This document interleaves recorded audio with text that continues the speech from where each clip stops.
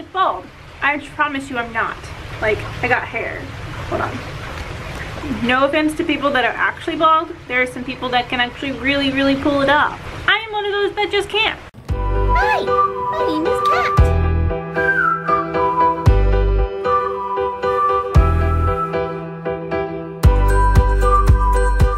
If you can hear and see kind of, it's like really freaking bright out there. It's still raining. And I really, really, really wish the rain would just go away because it's making my body cry. But anyway, I was gonna have, I had a vlog planned for y'all to watch, but that doesn't seem to be like it's gonna happen. When I got there thinking that I was gonna get some answers about the blood work I recently did for IVIG, they weren't able to give me any answers. They had to do even more blood work before I can get answers, and they're gonna call me about those answers, from my understanding. But I think I'm also gonna have another appointment too. It's confusing. See, if they're calling me to tell me something, what are they gonna call me? I mean, what are they gonna tell me in the office? I don't really know. But I don't want to just post that video and be like, we still don't know any answers, because like that was like the last video was like a cliffhanger or something. I don't know. I don't really know what else to call them, but cliffhangers are a big thing in the chronic illness community with your health, because appointments take so long to get to. I'm gonna go back inside because it's cold. Okay, I'm back in my room. Let's pretend that this thing is not falling down. That'd be awesome of you. Normally when I don't have a video, I'm like freaking out, like what am I gonna post? What am I gonna post? What am I gonna post? Because I try to post at least once a week. The only time I haven't posted once a week was when my laptop broke. And so I've been doing really good. Like, I'm normally not consistent with anything, and like the fact that I've been consistent with YouTube is really cool. Today I thought I would talk about why diagnosis takes so long. The blood work that I was talking about earlier for the IVIG, on that particular blood work, we're not looking for a diagnosis. We're looking for a yes from the insurance company so that I can do IVIG, but I still am currently looking for some answers for some symptoms that I have. I've recently made some appointments, and I want to like explain to you how far away they are, and like it's kind of making me freak out a little bit, because like first of all I have to wait several months in pain without any answers, and my channel really heavily relies on vlogs for me to fill in weeks, and with them so spaced out, I'm like, wow, I'm gonna have to come up with video topics on my own, and I have a lot, but it just takes a lot to put that kind of video together, because I like to research things, and even though it's not like Einstein type of research, it still takes a while when you're only awake like 48 hours out of the day. Like, this video is not gonna be I'm not gonna be doing any research though, because like it's all gonna be based on what do you call it? Personal experience.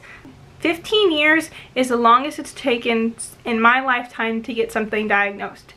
That's a long time. I'm 21, so that's the majority of my life. The particular illness that I'm talking about is interstitial cystitis. It has, not being diagnosed with that, caused a lot of trauma in my childhood, and I still need to make my second part to that video I made. I still haven't done it, I apologize. I guess actually, now to think about it, hypogammaglobulinemia is probably the one that took the longest as of now to get diagnosed, because I've had that since I was born and they just didn't find it until I was 20. That particular condition, I don't know if it's necessarily a condition or a disease. It's an immune disorder, so I guess disorder. I don't know. It didn't really cause me too much like grief in my life. Yeah, I was sick all the time, but it doesn't even compare to the amount of trauma and pain and disruption that interstitial cystitis has caused in my life, especially the fact that it took so long to get diagnosed, because I was like adamant there's something wrong with me, and everybody else was thinking that it was all in my head.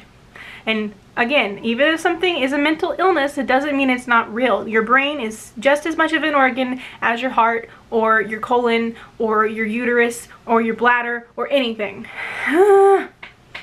No!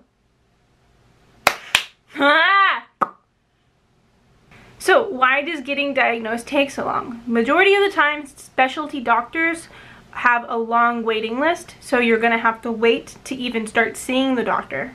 And then once you start seeing the doctor, then they have to work you in, and that working you in could be taking a month, 3 months, 4 months, 6 months. It just depends how busy the doctor is when your next follow-up appointment is.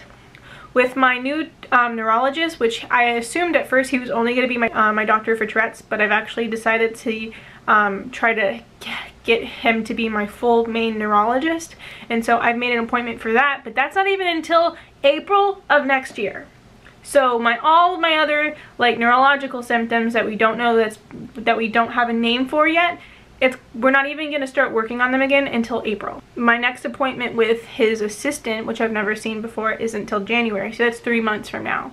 So I got diagnosed, and then I'm going to have to wait 3 months for my next appointment, which is a long time.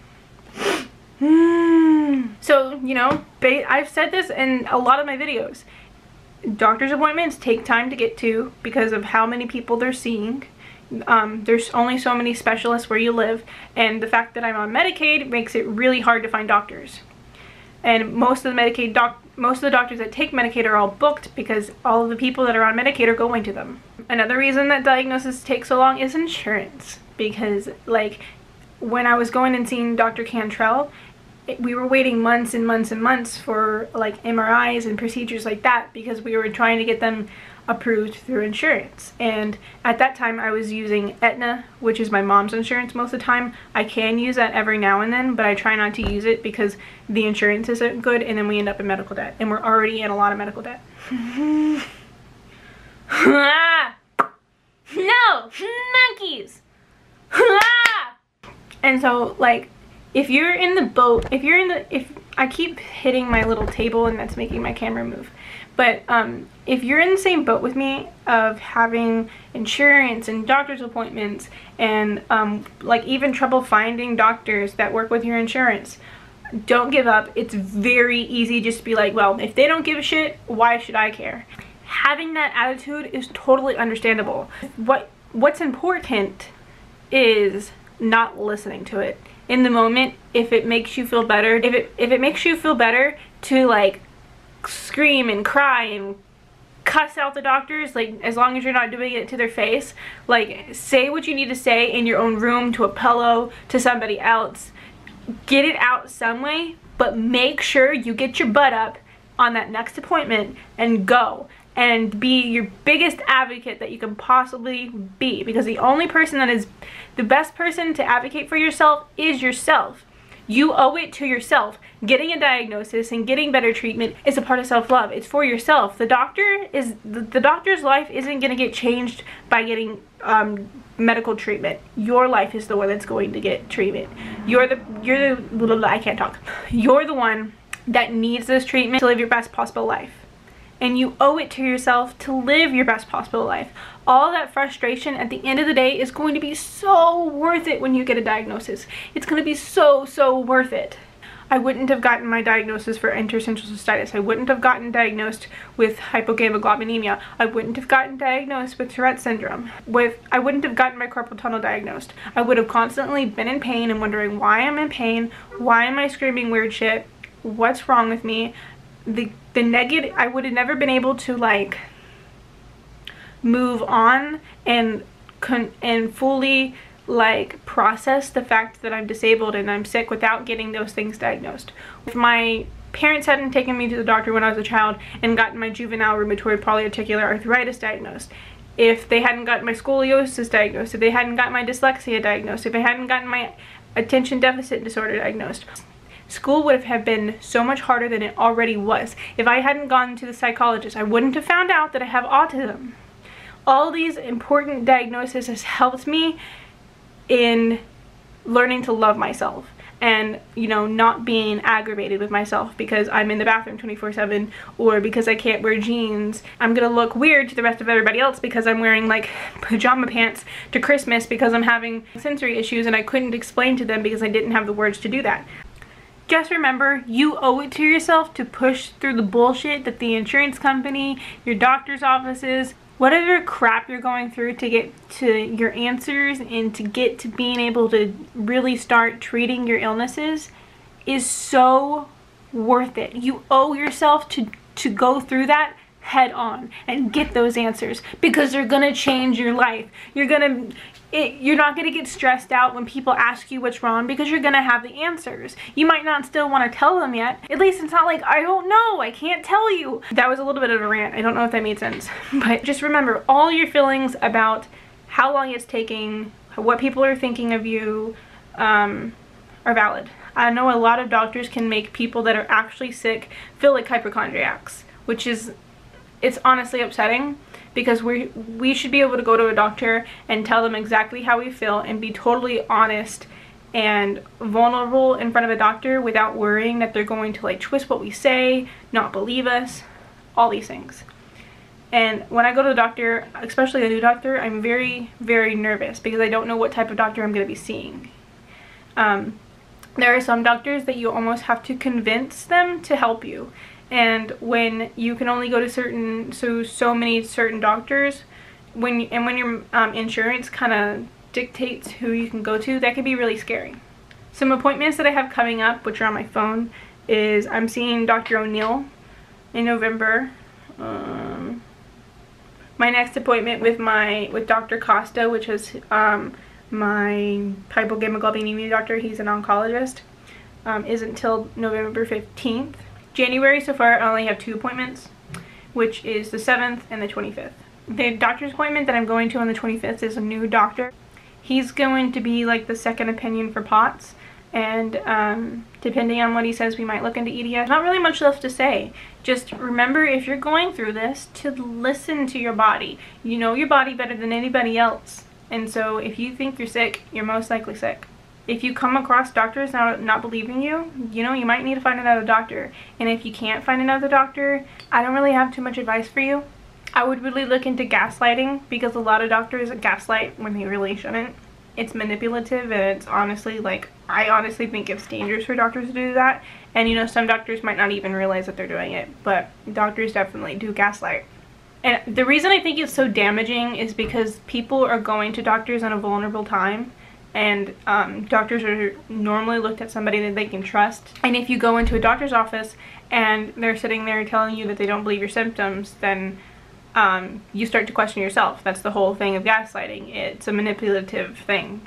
And Dr. Cantrell very much did gaslight me. And it took me a while to realize it, because when they're talking to you, you don't really see it as a gaslighting thing. It's like later on you're like, wait a minute. That's why I really think that's why it took so long for me to realize that Cantrell wasn't going to help me. She kept looking into seizures because she was a seizure specialist and ignoring all my other symptoms, which honestly wasted a lot of my time, and I'm still a little upset with her. But what could I do? You know, I just went to another doctor, and that took forever to find a doctor. And so it looks like my tick specialist isn't just going to be a tick specialist. He's going to be my full-on neurologist. His appointments do seem to be spread really far apart, and so I might end up having to find another doctor if it's going to take too long, because I've already been waiting for so many years, waiting months between each appointment. It just seems like I'm gonna keep getting worse without any answers, and that part is really scary.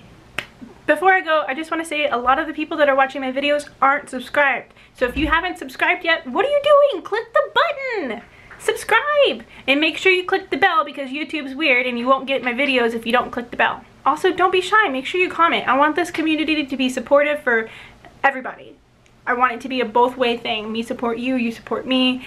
I want a really, really loving YouTube community, and so far I've really gotten that.